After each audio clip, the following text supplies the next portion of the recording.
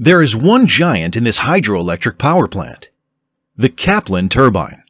Kaplan turbines are the largest of all the hydro turbines.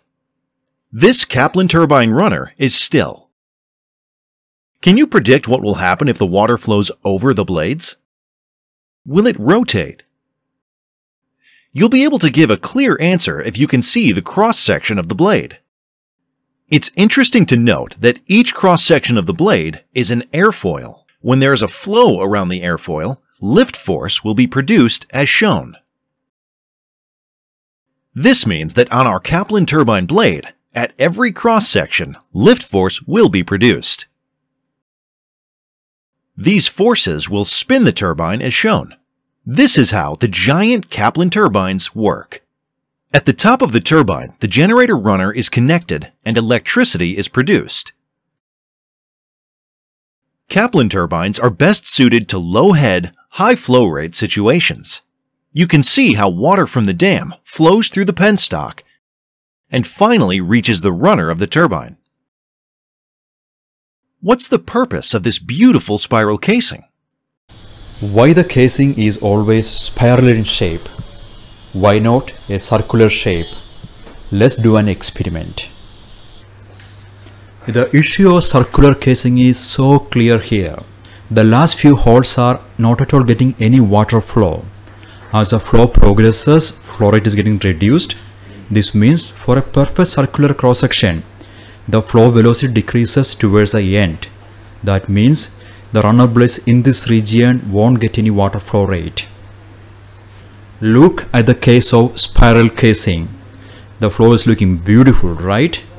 Here flow velocity is almost uniform along the length. Here also flow rate is getting reduced along the length, but this is compensated by reduction in area.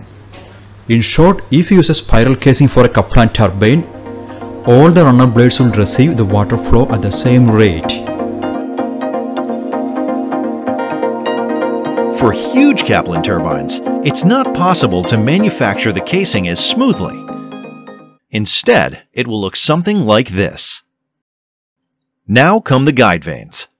Their main purpose is to kill the swirl of the flow and make the flow radial. However, the guide vanes also have one more duty. They can regulate the water flow rate. If the power demand from the consumer side is low, the guide vanes will go for an almost closed angle, reducing the water flow rate. If the power demand is high, the exact opposite is true. The clever engineering of the Kaplan turbine is not over yet. Why are they rotating the blades like this? Suppose the power demand is high and the operator completely opens the guide vanes. Since the flow rate is high, the flow velocity is also high.